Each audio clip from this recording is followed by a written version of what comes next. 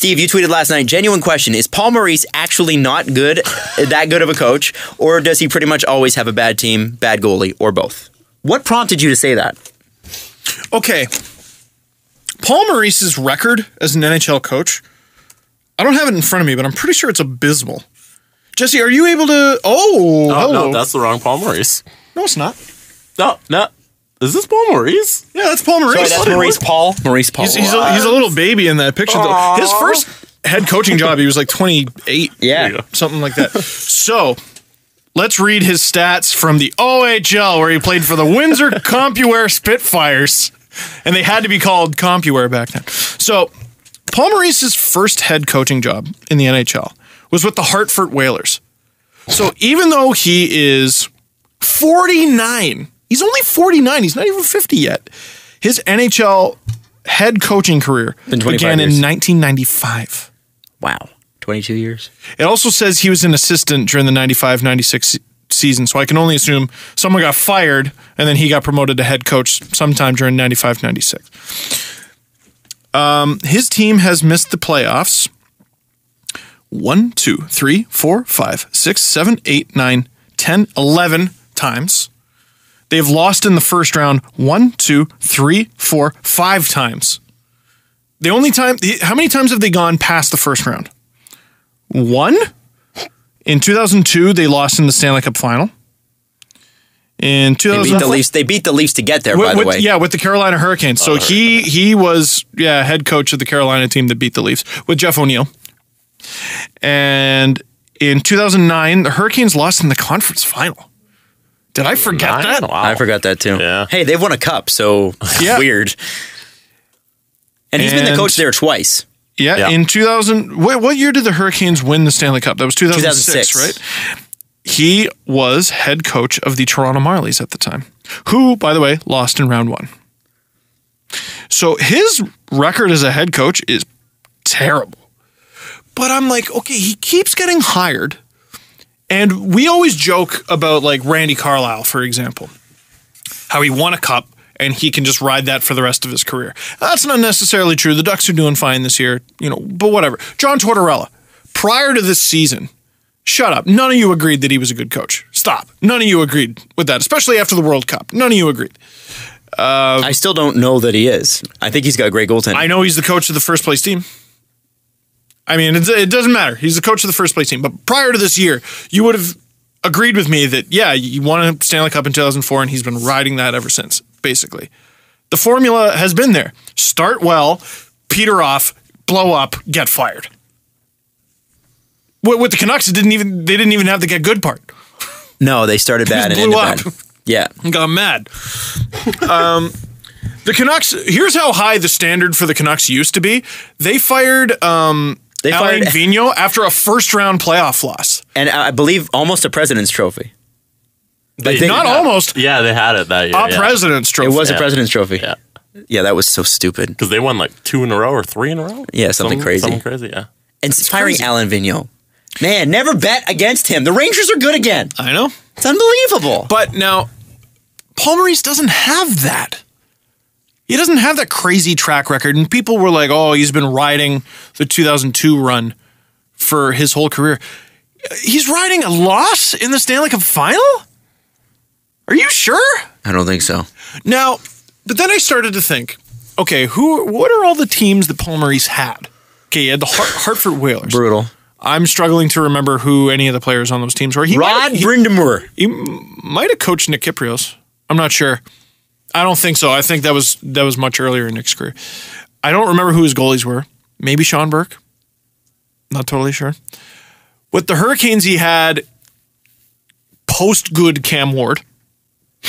So he had decent Cam Ward who evolved into not really good Cam Ward. He also had Arturs Urbe early on. Arturs Urbe, I want to say, was the goalie who beat the Leafs. Might have been. And again, you weren't getting prime Arturs Urbe. You were getting his pads are pretty black now. Arturs Urbe. Yeah. You were getting pads started white, didn't change them for a decade, and that's how they looked. Mom's couch cushions are Arturs Urbe. With the Leafs, he had he had Andrew Berkshire. Andrew Berkshire. Andrew Raycroft. I hope he did. He put Andrew Berkshire in net. No, he had Andrew Raycroft. And Vesa Toskala. Who was horrendous. Then he had Vesa Toskala, who was horrendous. And then I think he got fired. And then he goes to Winnipeg, and he's got Andre frickin' Pavelich forever. And then... Who is not an NHL goaltender. I can finally confidently say. No, and you know what's amazing? I saw Jets fans on Twitter last night. Okay, the Jets lost 7-4 to the Montreal Canadiens. That's what caused this whole conversation. I saw Jets fans last night going, you know what? Paul Maurice should be fired because Pavelich is in the minors right now and he's playing well. Like they didn't watch him play poorly for half a decade. Yeah, but he had that one good streak after I said he was bad. Holy shit, he had a 20-game streak. You want to talk about riding a good performance for a while? Pavelich having 20 decent games justified his whole brutal career. Justified the whole damn thing. Do you want me to play the 25-second press conference that he did? I would love it because Paul Maurice got mad. It was the whole game from the goaltender to every guy up front. We're not walking away going, our goalie's got to play better. We didn't play well enough to win that game. They didn't play well enough to win that game, but they're no different than everybody else in that room. We were horse from the start, from the drop of that first puck right to the very end of it.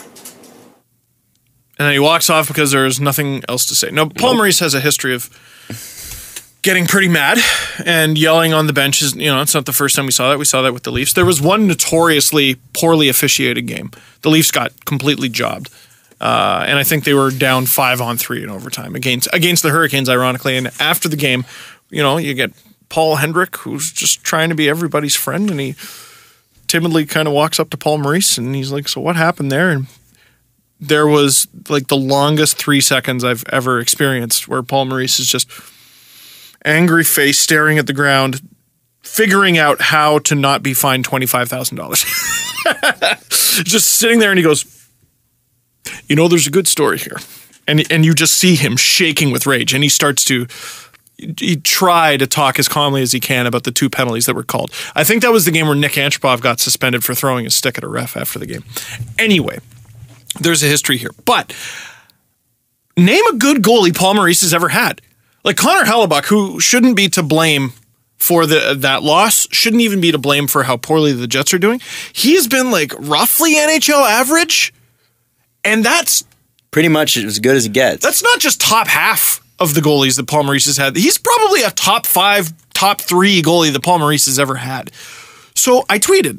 I said that tweet that you read. I got a DM from someone who I didn't expect to get a DM from. Sportsnet Stats. And they said,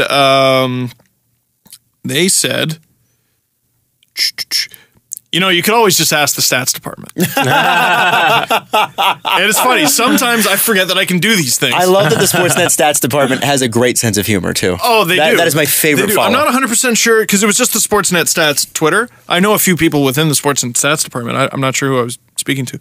They have one guy in particular who works there, Steve Fallon, who is... They're all wizards there. I send them requests, and they, in record time, I'm like, how did you even find this? Where did you start your research? Do you just think of these questions on your own, research them, and then have them ready? How on earth do you do it? So my question was, what is the career save percentage of Paul Maurice's goalies? What do you think? Like, here, Jesse, can you bring up the save percentage leaders in the NHL right now? I will do that. Because I want to give you an idea of how, like, Paul Maurice might actually be a decent coach. I'm gonna say it's not good, just based on the Leafs. You won't believe how not good. When you hear how ungood they are, you'll blow out your fucking knees. It's just sometimes stats are hard to find because we've discussed why. This is not Jesse's fault. Yeah, I told Jesse to look something up on NHL.com. I'm sorry. So who is the top save percentage right now? Dubnik With 939. Wow, that's really good. Incredible. So that's the best of the best, though. Who's number 10 and what's their save percentage? Number 10. Don't say Freddie Anderson. Don't say Freddie Anderson. Don't say Freddie Anderson. It might be. He was top 10 for a bit. 923 Luongo, depending on how many people are counting like games played wise. We're not worrying about that. It's around like 925 Scott Darling. Okay, that's very good. Okay, so top 10. If you have a top 10 goalie in the league, that's a good goalie. Let's go down to 20. 20? Let's go down to 20. What is the save percentage of the 20th best goalie in the NHL right now? At Markstrom at a 912. What's around 912? Okay, that's probably around. Is that around where Connor Hellebuck is right now? Yeah, Connor Hellebuck's at a 910. Okay, so he's not even top 20. No. But they think they found their answer in net. Well, overall goalies. He's young though. He's 42nd in terms of all goalies played. At a 910. So he's 42nd. Yeah. At 910. Yeah. Who is number 50? At 50, Steve Mason, 903. Wow, really? Played 35 games sitting on 903. Whoa! Wow, I thought he... Whoa! When did that happen? Yeah. Because I thought he had this resurgence. So, wow. He is the 50th best goalie. How many goalies have played? 77. Wow. Who's the worst? Let me jump to page 2. I want to know what the worst is. Oh, it's on page 2. That's not good. It's never good when you're on page 2. George Alves with a 0. Oh, that's okay. So now we're talking about essentially fictional goalies. Yeah. That was the equipment manager of the Hurricanes. How amazing is that? I would take a screen cap of that if I were him. Oh, totally. So who was 72nd? Or whatever. Second last, whatever the number was. Chris Driedger. He played... Driedger. From the Sens. 733. Played 40 minutes, allowed 6 goals. Oh, my God. Okay, so Malcolm Subban he had one bad game. 75. But he probably had one bad game. 13. Yeah, okay, played one so game. Let's go back to Steve Mason. He was what, 50th? 50th. So Steve Mason is having a bad year. Really bad. A bad, putting my finger up, one year. He has had previous bad years. But he's also had good years. He's had good years. Paul Maurice's head coaching career, which again started in 1995-1996, the collective save percentage of the goalies he's had, unless I wasn't clear enough with the stat to look up. I think they figured it out. This is crazy. It's like a 6. No, it's not as crazy as you think it's going to be. But they tweeted me 0.904. 0.9035 to be exact. Who's got a 0.904? 0.9035. Steve Mason is 903. Yeah, so who is like... Vasilevsky. Yeah, well, that doesn't surprise me. Tampa's been brutal. Halak is at a 904 as well. Yeah, and he got waived. So Paul Maurice's average goalie throughout his career is a waiver goalie. That's insane. I can understand why he walked out of that press conference. Now, I wanted to be fair. Okay? Oh, and here's even better. These are the numbers they used. So again, and I said, are you sure like the shots and goals of like empty net goals, like are those counted in there? Because they technically shouldn't be if we're talking about save percentage. And they said empty netters not included.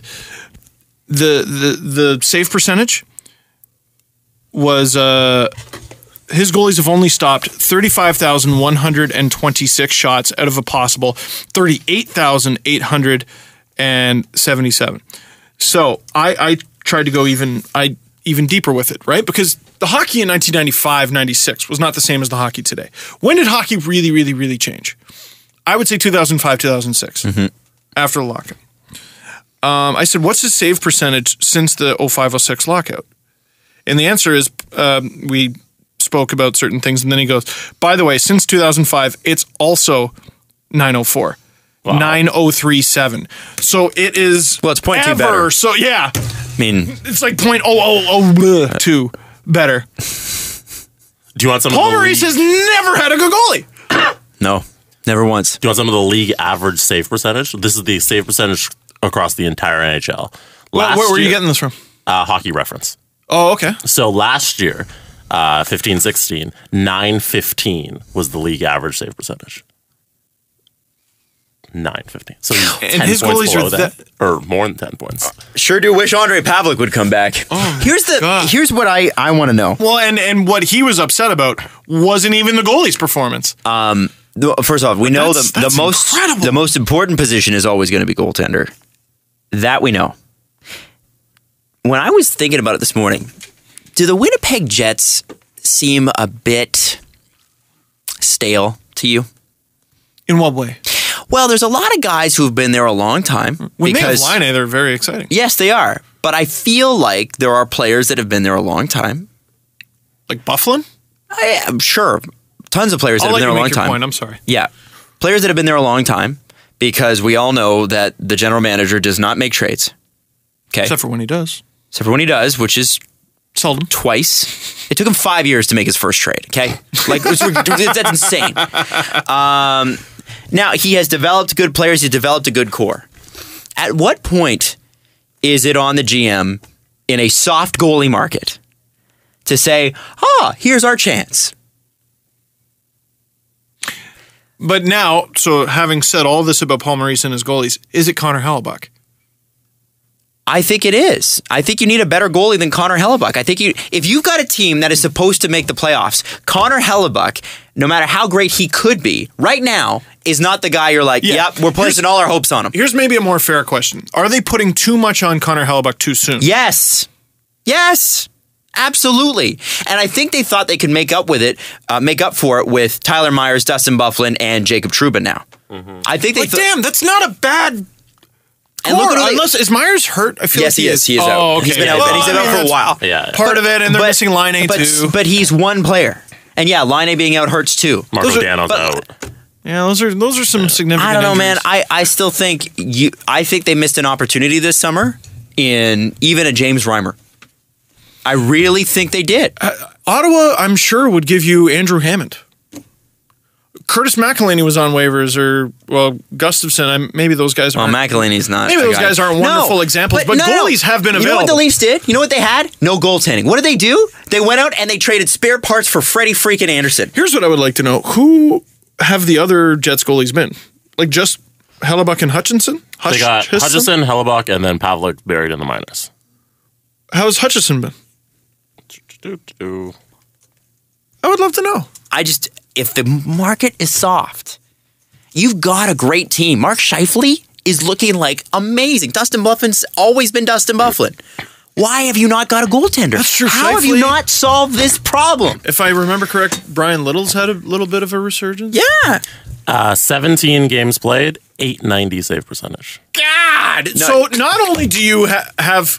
So it's not even that it's Connor Hellebuyck, that's all you got. Yeah.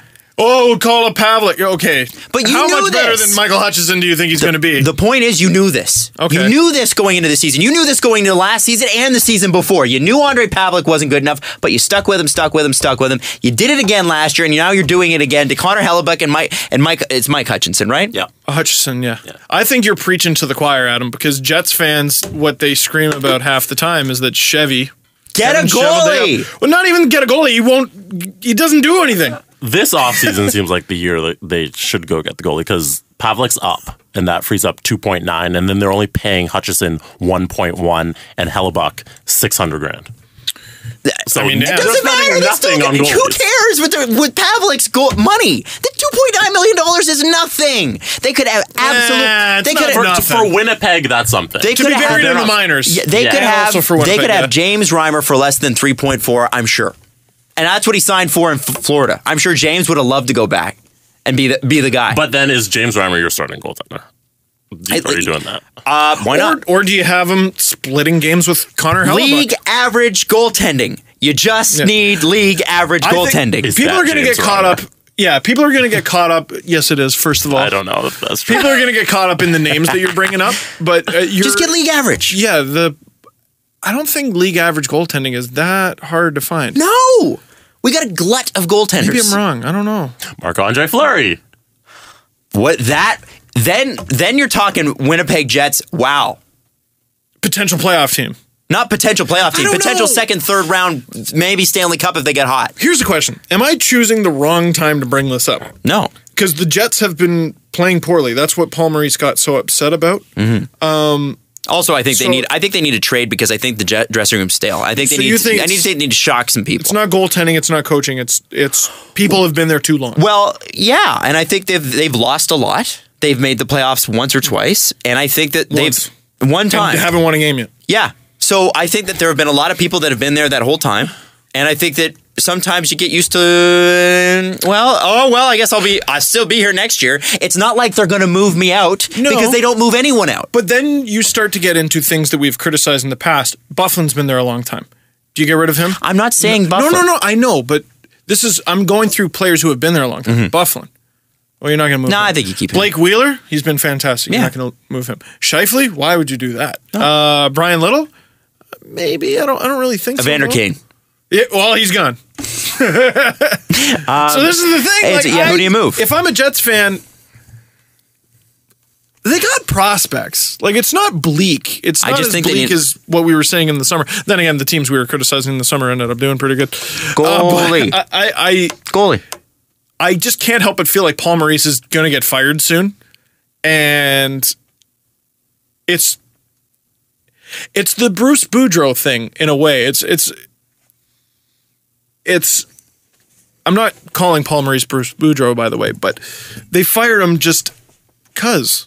Is it Tortorella, how he comes into Columbus, and then now they have actual goaltending, and he looks like a good coach. Mm-hmm. And next year when Bobrovsky falls off again, because Bobrovsky seems like one of those guys, he might, maybe he stabilizes. But Bobrovsky won a Vezina, and then was awful, and got Todd Richards fired. And now he's back to winning a Vezina. Yeah. And that's not to say, again, I love Bobrovsky. It's great when he's great. But, man, there are some goalies that have good years and bad years. Pecorine had a bad year last year. Bad. But he's back to being somewhat Pecorine. You know how much Jets fans have to be loving that we're actually talking about the Jets for a change? I don't know. Even though it's this way? I don't know. I'd love to know from Jets fans what they think. I think it's the goaltending, and I think they knew.